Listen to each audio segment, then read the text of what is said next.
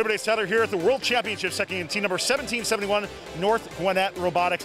This team absolutely phenomenal, coming out of Peachtree, where many of you probably saw the match where they won a semifinal match, 1v3, which is where it got my attention. But this team has absolutely been dominating Peachtree and looking to be a top contender here in their division as well. And to help me speak more about this robot, by the way, I have Nick, Preyas, Joseph, Sonnet, and this robot here, of course, following the cargo journey, but it's a wooden robot. You would not believe what goes into this as well, too. So can't wait to talk more about their design, their climber, and everything else coming up here on Behind the Bumpers. Your destination for first content, updates, and gaming. Welcome to the fun. First Updates Now is supported by Striker Careers. If you are a college student or recent graduate looking for an incredible internship, take a look at Striker. Striker provides a housing stipend, great pay, and an opportunity to work with state-of-the-art medical technology equipment. Discover why so many First alumni are coming to Striker for their internship or career at careers.stryker.com. First Updates Now is supported by Kettering University. Kettering University hosts 3 co-op employment fairs each year for incoming and current students. Participating in the co-op employment process at Kettering is a great way to begin turning your robotics experience into a professional career to earn money towards graduating debt-free. If you are a senior, it's not too late to apply at kettering.edu/apply.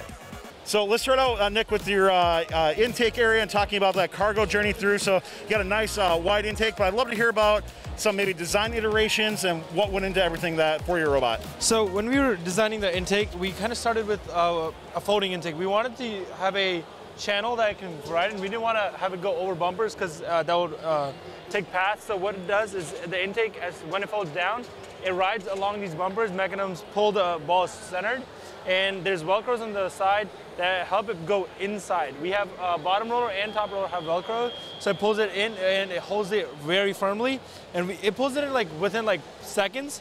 It can hold 2 balls. It can pull in 2 balls at a time. It's pretty efficient at getting everything from the corner all the way down. So everything in the front of the robot gets sucked in basically like a vacuum, and it works really amazingly. Our intake is really beefy. We beefed it up a lot over the time. At first we didn't have all these wood pieces here and there. We added those after our first event. We were like, oh, it's a little bit more flimsy. We can brace it more. We added a bit more bracing. After that, it kind of goes up over. It's a 2-stage elevator. Our intake is from there to about right here, which holds 2 balls, so we don't exceed the momentary phase, which is you can't hold more than 2 balls for over 3 seconds. That's our limit. So once that ball's in there, you will have another ball, and it won't be able to take a third one in.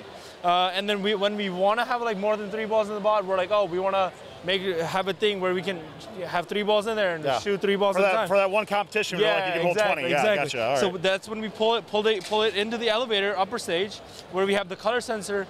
We have rejection, so when the color sensor senses, let's say we're blue and there's a red ball coming up, it senses that it's a red ball. It will turn the turret 10 degrees that way. Shooter speed will go down and hood will go down, so it basically rejects it completely. And then elevator kind of does a little bounce. It will bring the blue ball down and back up, so it has time to recover from all the changes it made, and it will shoot the balls in. What if you have the correct ball and then the incorrect ball? Will it just come back out through your bottom? No. If we have a correct ball and then an incorrect, I'll shoot the correct one. Okay, gotcha. Wait for the incorrect one and then make the changes within 0.2 of a second. Yeah. And then shoot that one out. And then if let's say we have 3 balls in there, correct, not correct, correct. It will shoot. It will bloop it out. And then the third one will do the little hopper thing where it goes back down and comes back up, so it has time to recover and it goes back in. Looking from your team, talking about cargo acquisition, your team is able to just with ease, it seems get your cycle times down so quickly. What do you think has been one of the biggest contributing factors to that? So basically our whole thing, robot was designed around strategy. We can hold more than 3 balls, all that. One of the other things is our shooter is really fast, where we have developed the shooter over a couple of years. Yeah. This is our 5th generation of the shooter. So over time, we've just been improving on one thing at a time. This year, we added backspin. Last year, it was the rapid react, where we had the whole flywheel set up and all of that with the hood design. That was last year, and this year we have backspin. We have half and half backspin, so we have the nice curve on the ball. Sure. And so it's really fast. It's a really quiet shooter. It'll be shoot like at from 2,000 to 2,900 RPMs. Yep. So it's not like a long range to where you have to wait for the shooter to come up. It just instantly up and running. So we just have fast cycle times as that. So I've seen your robot shooting from all over on the field, but where would you say is like your sweet spot on the field that you like to shoot from? Our sweet spot would be like the ring around the pad, as in the Happy Donut, as in like where the tarmac is. Yep. But we can shoot practically from anywhere in the field. Yeah. Even in the hangar, actually, we've tested that. I've seen it, so yeah. It's kind of good. One of the best things about our shooter is that we have battery shoot, which means let's say we fell or something and the limelight doesn't work, we can just go up against the bumpers, with the bumpers up against the goal, and just shoot into the high goal or the low goal, either one.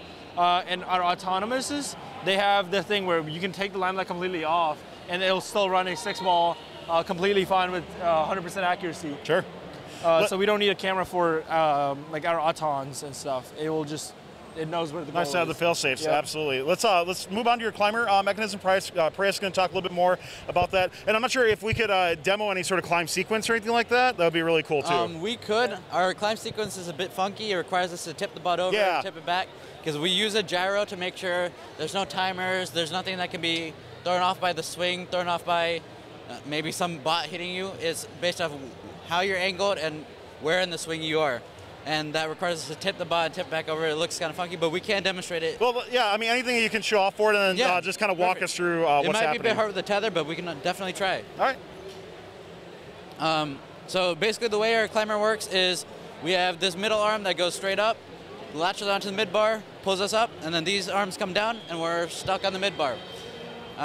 We then come up, tilt over, these come down, we tilt almost basically horizontal, and we're almost like parallel to the ground.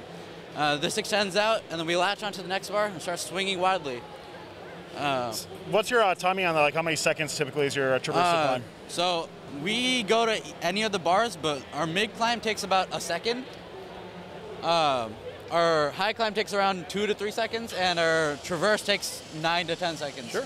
Yeah, like I said, anything we can show off for, I know we might not be able to get the full package in for something like that, but let's show off what happens, and just let us know what happens when it's deploying. So you see, we've say we're now over the mid bar. You press the button, traverse. Yeah. We're now lashed onto the mid bar, and we're tipped over now. We've now reached the right angle, and the right angle again. Now we're on the high bar. You know, I think one of the interesting things is a lot of teams try when they climb, they try to mitigate their swing and their tip, but you're actually embracing it, right? You're just going all the way over. We're using the momentum of the swing to propel us to the next bar. Oh, I love it. That's great. And then when we get to the traverse, it's actually really violent. We're completely extended on the bar, and we essentially act as a pendulum directly into the line station wall. And it's so violent, but it's very exciting. I mean, it's great to make sure you're paying attention, I guess, as we go through. Let's continue moving on. Let's talk about swerve and some programming. We'll talk a little bit more about odometry as well. So Joseph's going to talk a little bit more what's gone into that, and a bit more about the autonomous modes. So our swerve modules this year are the Swerve Drive Subspecialties, Swerve Drive Specialties Mark IV inverted modules. We focused on those because we wanted to make sure that they would be protected, because we knew there would be a lot of running over bots this year, and we also wanted our weight to be very down low. That was one of the things that we focused on this year to prevent the tipping from having such a tall robot, was getting the weight down low. So we actually have 11 motors within 4 inches of the bottom, and that really helped us make a non-tipping robot. As far as odometry goes, I spent about 2 months with our robot from last year, which had Mark III swerve modules, to tune code that would use odometry, which basically looks at the wheels and looks at their speed and angle, and uses kinematics to find out the direction of the robot, and tracks it over the course of a match to find out which way your bot has moved and see where it is on the field. And then it can follow a path that you draw out in a program called Path Planner, which allows you to create points on a map, on the field map, and then your robot would follow them and rotate at points as you desire, because it's where it can rotate as you're traveling along the path. I know we'll show a little bit on the computer screen in a second, but before we do that, I do want to ask you, any team that mentions odometry, I'd love to hear about how are you correcting for drift during the match so you know where you're at all times. So we only use odometry mainly in the first 15 seconds for the autonomous period. We did have a feature that would aim the turret using Odometry, and it would just know where the goal is and where we are on the field. But we found that that would drift too much over the match because of defense and running into bots or running into the wall or maybe just slipping on the carpet. And we decided not to rely on that and just have the operator orient the turret towards the goal. And then once the camera has a lock, the camera takes over and orients it toward the goal. But for the first 15 seconds, we found our odometry to be almost like 95% accurate. Yeah, I mean, at that point, right, over the entire match, you see a bit more drift, but if you only get to your autonomous, that makes sense. Let's wrap up in your robot. We're going to hand it over to Sana, talk about more of the design. And we mentioned earlier, I had no clue until you told me this, that your robot is mostly wood on this as well, too. So I'd love to just hear about the choice to go that route, how it's worked out for you, any challenges, any advantages, that sort of thing, too. Well, one of the things is that this team has always done wooden robots ever since we were a team created in 2006. There's a lot of advantages, if you ask me, and not too many disadvantages. Sure. One of my favorite things is that it's highly adaptable. So what happens is eventually over the season, you get some wear and tear. Down here on the intake, you'll notice a couple little wood blocks. We just added those in for extra support, and it was really easy. You just get wood glue and screws, and you add it in there, and it's incredibly easy. Another thing as well is that it is very, very durable. We used to be a primarily defensive team, and that meant that we could go like running into other bots and nothing would break. Even this year at our first competition, we fell from the traversal and nothing important broke. A little bit about the design process of our team is that we spent a lot of time in CAD, and we also didn't do any prototyping at all. A part of that, though, is that this turret has been the 5th generation of a turret. Started in 2009, I believe, was the first year that we had a shooter game that we did a turret. Over here, we also have the 2020 turret, which was the infinite recharge, and it worked out very well for us. And then down here a little bit is the 2012 turret. So just over the years, we've been doing a lot of different iterations of the same design, and it's worked out really well for us.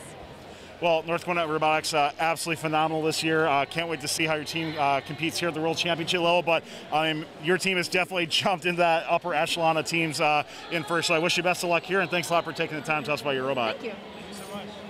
First Updates Now is supported by the Milwaukee School of Engineering. MSOE offers week-long summer camps where high school students get to preview college by living on campus, exploring engineering programs, experimenting in labs, meeting with professors, and participating in fun group activities. Are you ready to experience STEM at MSOE? Visit msoe.edu/summer to learn more and register.